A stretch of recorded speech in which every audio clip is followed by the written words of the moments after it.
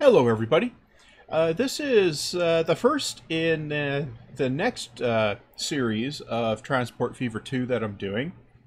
Uh, the previous map, it's basically got to the point where it's going to be boring, so I'm going to leave it be for a bit, and maybe I'll come back to it and do some industry connections and so on. That will be a bit challenging, and maybe I'll do that. But I'm not going to do that right now. I'm going to move on to a different map. And what I want to do is I want to play a map uh, where I can't just plumb everything together with roads and rail. So I'm going to run on a tropical map. Uh, every YouTuber that did Transport Fever 2 leading up to the release was playing on a tropical map. So, yeah, whatever. But I'm going to do that here. If you want to create the same map, I'm dropping back to a normal map size, a very large map instead of Megalomaniac. I'm going square still, and it's going to be a medium number of towns and a medium number of industries. Now, if you want to play the same map, I've cranked up the hilliness. Mainland is in the middle. I'm pretty sure that means minimum forests, maximum islands, and the key, if you can't, or the seed, if you can't read it, is prognostications. So that's the map. And as you can see, there's quite a bit of water around the sides here, so I should be able to get a decent shipping arrangement going. So we'll move on here. Now, I'm still debating if I'm going to start in 1850. I think I might actually. I just want to see how this plays in the early game. So I'm going to start in 1850. I'm going to play on medium difficulty as usual. Now, I'm going to go in here and just see what I've got enabled here. Achievements with mods. No random rocks in... yeah, okay, that'll reduce the number of objects. And smoke reduction. And that's all I'm going with here. So I'm basically playing unmodded. Except with less smoke, and there should be random rocks should be minimized, and that should help with the game lag and so on. So we have tropical climate, tropical environment. I still don't know what the difference between those two are. We're going to go all vehicles, and we're going to use English town names. Or maybe I'll use American town names. Yeah, let's use American town names this time. That's the setup here. So I'll save that. And now, let's get the game started. Now, this should take less time to build the map and everything than it took on the previous one, the Megalomania series. I'm not sure what I'm going to call this series, actually. You'll know what it's called because I'll have named it in, when I got to editing. But I don't know yet, as I'm recording this, what I'm going to call it. I think it'll depend on what the map actually looks like. Anyway, we gotta let the map generate before we know anything that's going on here. Now I'm going to try and keep the episodes of this series down around the half-hour mark. I'm going to fail, no doubt, but I want to keep it down to 1 or 2 projects per episode, so that it's a little easier to keep track of what's going on. Now I'm debating whether I'm going to play this on quarter time like the previous one, or if I'm going to play it on half speed, or yeah. I'm gonna pause everything right off the start. Here we go. Paused. Now, does this even look...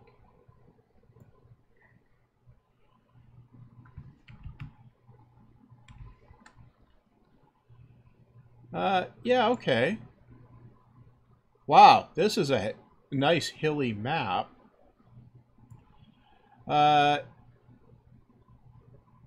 Okay. Right. Okay, so we got some interesting opportunities here. Yeah. So the mainland here looks like it could be a little bit of a challenge to connect everything up. Looks like a circular main line on the mainland would be smart from a passenger perspective. Right. So we've got some industries over here. We got a lone town and some industries over here. Industries on islands. Another lone town and some industries on an island. And another one. Yeah. So this should work out quite nicely as a little bit more of a challenge. We got a couple spots where it looks like it's definitely possible to dig a canal. So yeah, this looks like looks like it should be an interesting map to have a go at. Now, what I need to figure out is how I'm going to start out the game. Now, obviously, I need to make some money. Now, ideally, a oil chain would be the way to go. Okay, so Denton takes fuel. We have a fuel refinery here. And we have crude oil here and an oil refinery here. So we could take crude up here to the oil refinery and then down to the fuel refinery and then across to Denton. Now that looks like it would be a little bit too challenging for this early on. So I don't think that's going to work. Right. So let's take a look for maybe another option for that. Well, we've got oil to an oil refinery here.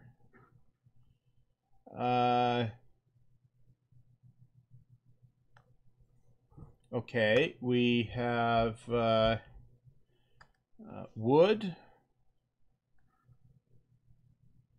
sawmill,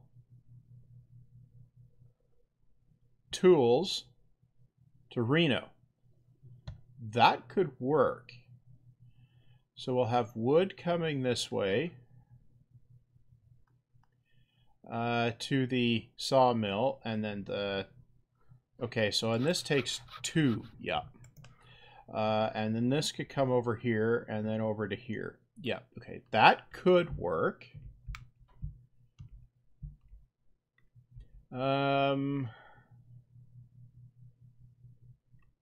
Yeah, that, I don't think that'll work. Okay, so do we have a full fuel chain here? Not really. No. Okay. Well.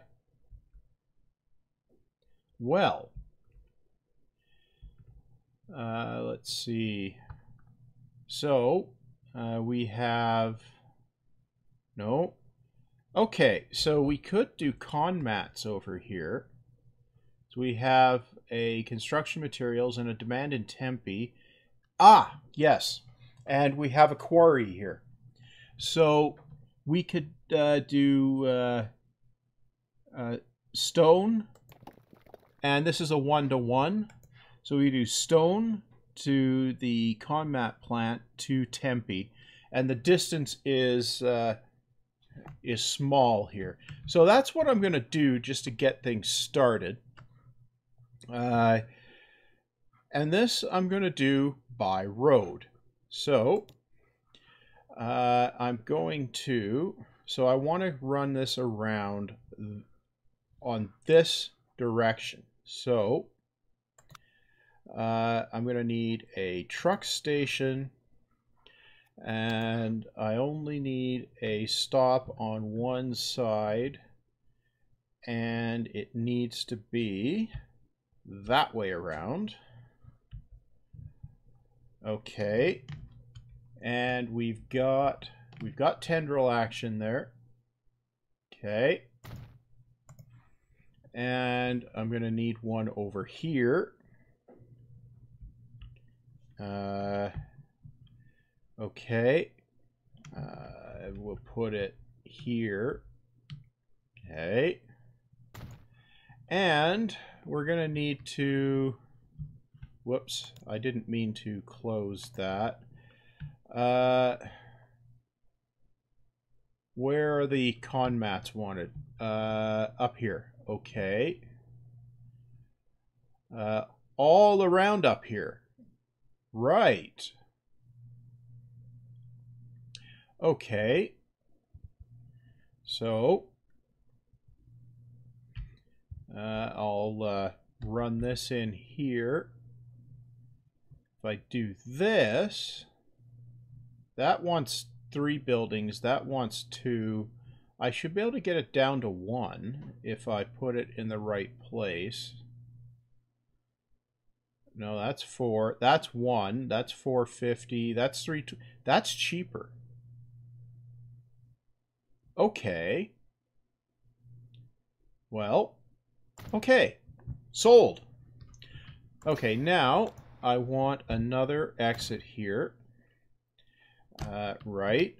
And obviously, I need to connect that up to the street network.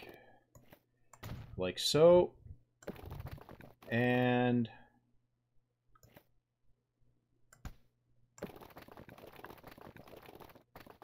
no. No, I'll come straight across here. Because that will get me more catchment. Yeah, okay. Commercial. Yeah, okay. Now, over here, I'll add an exit. Now, I need to run a road out this way. And it needs to come up to here. Yep. Good. And I need to also, if you're wondering why I'm doing drive-through stops here, based on my experimentation, it turns out that by making the stops drive-through, you can substantially increase the throughput because the vehicles don't have to spend time futzing around, turning around. And that makes all the difference, really. Okay, this is in the way, so we'll get rid of it. Now, okay, so this comes around here, right? And we'll need to connect this over here. This gives us a full loop. Now, I think I'm going to need a waypoint there, but the first thing I'm going to need is a who's a what's it here. Now, if I put the who's a what's it over here by the quarry, yep. Now, I need a new line, which is going to go here, here, here, Yeah, I'm going to need a waypoint up there. Okay. Streets, waypoints. We'll put the waypoint here. Right. Get the line back. And we'll add the waypoint. And that gets us no loopy stuff going on in the station. Okay. And we're going to need one over by Tempe West as well. Okay. So we'll add a waypoint here. And get the line back. Yep. We got the line back. Tempe West, add station, go there. Okay, now by doing that, the line doesn't cross itself, and that means we have less traffic congestion. Okay, so this is going to be the, this is going to be a cargo multi-hop at Tempe, and it's going to be stone. It's going to be the ConMat chain. Okay, that's just so I can figure out what it is later. Now, what we need to do is buy a bunch of vehicles. We want cargo. Now, which one? A horse-drawn carriage is 4 at 18, 4 at 18, and 4 at 18. It's a complete wash. Okay, let's go with the American one. Now, what does Tempe want? They want 61. So, let's put 30 of these things on here. We're going to need quite a few, just because they'll be spending so much time traveling. Right. Now, the question that comes up now is how fast do I want to run the clock? If I run it at quarter speed, then we won't even get to 1900. If I run it at half speed, we should get up into the 1900s. And if I run it at normal speed, I'm half thinking we won't get to the point of actually enjoying the steam age. So, but we'll get to airports sooner. So I'm gonna. So we're at one times.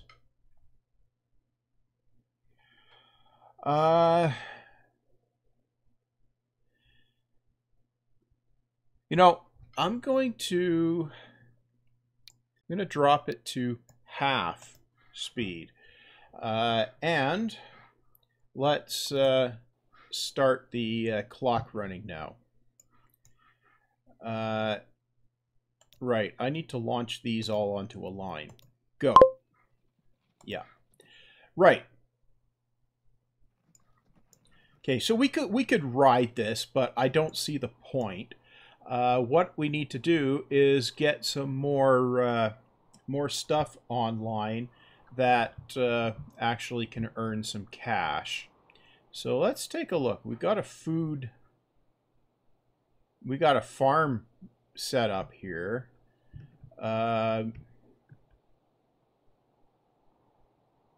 Do we have a food processing plant anywhere? Oh, we do up here. What is that, Laredo? Yeah, Laredo takes food and fuel. We don't have a fuel refinery nearby. No. Okay. We do have a food processing plant and a farm. A couple of farms. I don't think that's going to quite work. Yeah, I don't think so. Let's go take a look up here. Right. Okay, so we've got wood, but we don't have a sawmill up here. Right. Okay, so cargo's going to be a bit of a challenge. So what do we have here? Okay, well, we've got a fuel refinery here. Ah! Okay, we can do a tools chain here. Is we've got the wood, the sawmill, and the tools factory and the tools demand. Okay, so that's what I'm going to do here. I'm going to plumb this in. So I want to go this way, and then back this way, and then into the town. Okay. Right. So buildings, truck stop. I want a truck stop here.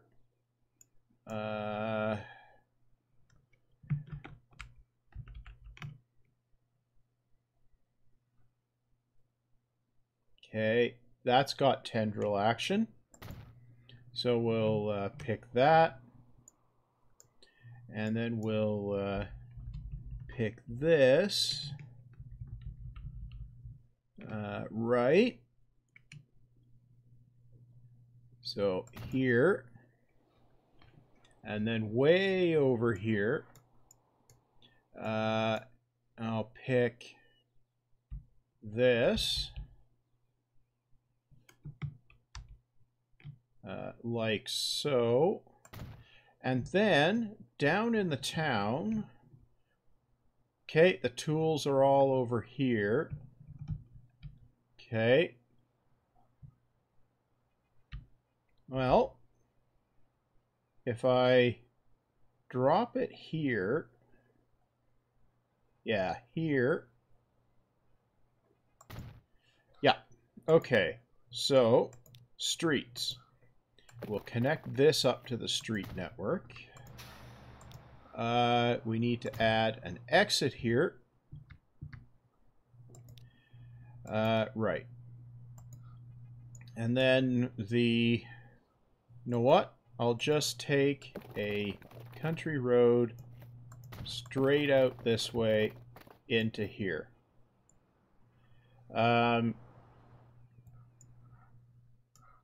Okay, yeah, I'll take that. Okay. Then we need a country road. Oh, wait here.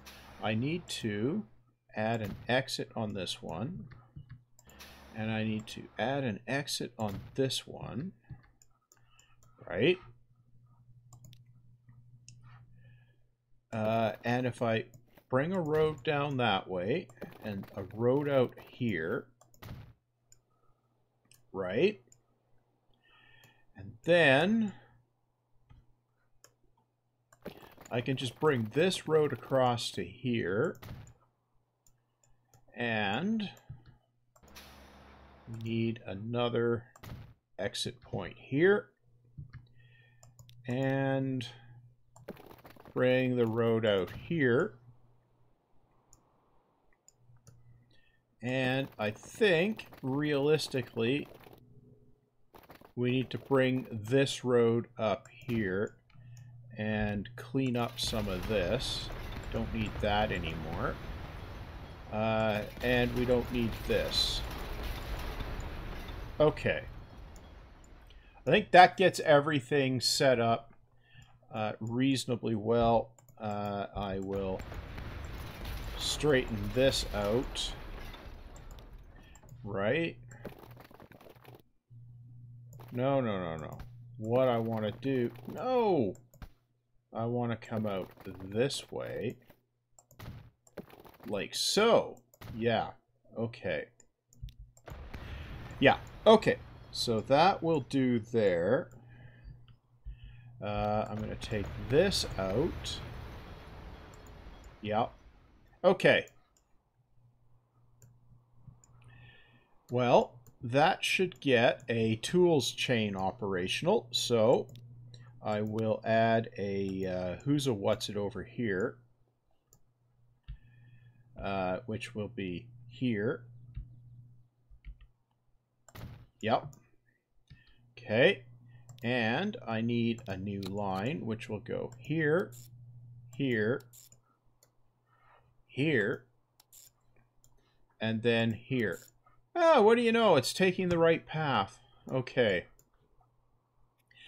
This is going to be cargo multi-hop, and it's going to be lower Killeen, and this is going to be tools chain. Right. Good. Now, I'm going to buy some vehicles, and I think we're going to need about the same number on here. So I'll buy 30 of them, and I will add them to that line. Now, I think that's pretty much all I'm going to do this time around.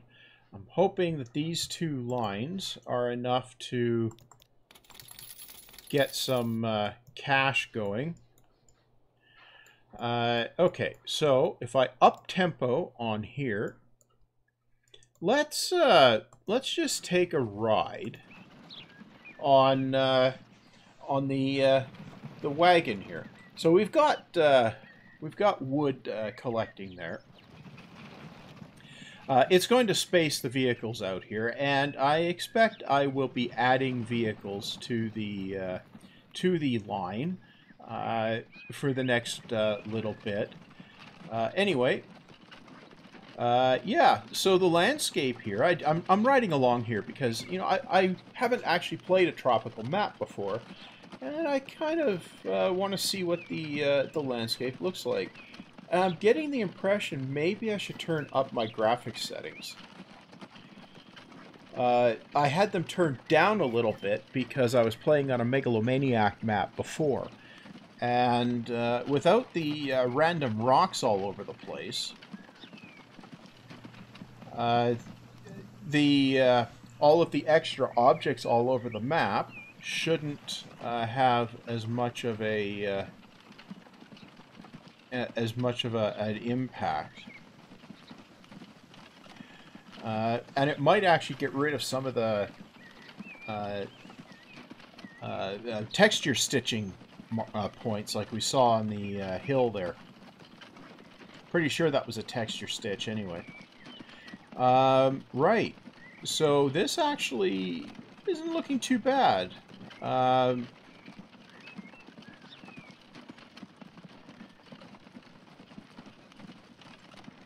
Yeah, probably going to need a lot more vehicles on this line just because of the distance it has to travel.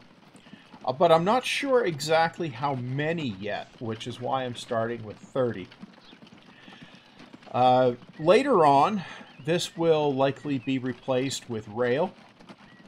But maybe not. Maybe it'll continue as a truck line. As better trucks come along, I'll be able to run it more effectively as a truck line. So maybe I'll keep it that way. So it's coming up on the tools factory here. We've got 2 lumber on board. So I picked one several back because then we see the actual